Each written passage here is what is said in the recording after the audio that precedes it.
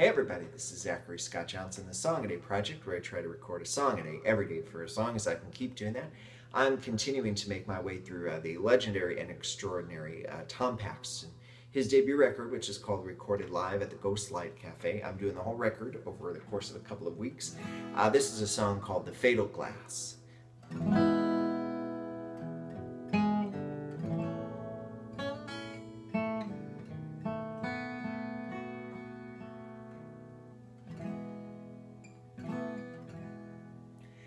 Now there was once a young man, and he came to the big city, seeking a lucrative position, commiserate with his talents. And he walked the streets all day, and he couldn't find a job, till at last he secured employment working in a stone quarry with all the other college graduates. And one evening after work, they lured him into a saloon, and they urged him to drink a glass of beer.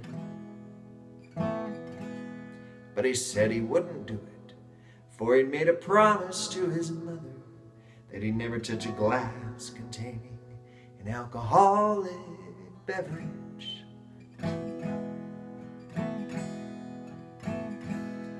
Well, they laughed and they cheered, they called him a coward, till at last he raised and drained fatal glass.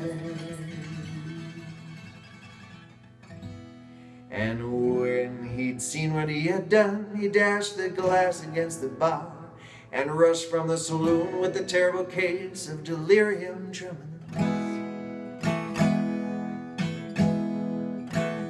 And the first one that he saw was a Salvation Army lady, and with one kick he broke her tambourine. Well, all she said was, "Heaven bless you," and placed a mark upon his brow with a kick she had learned before she was saved.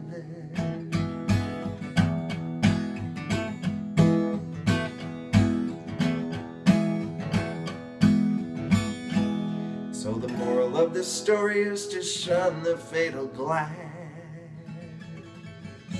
and don't go around kicking other people's tambourines.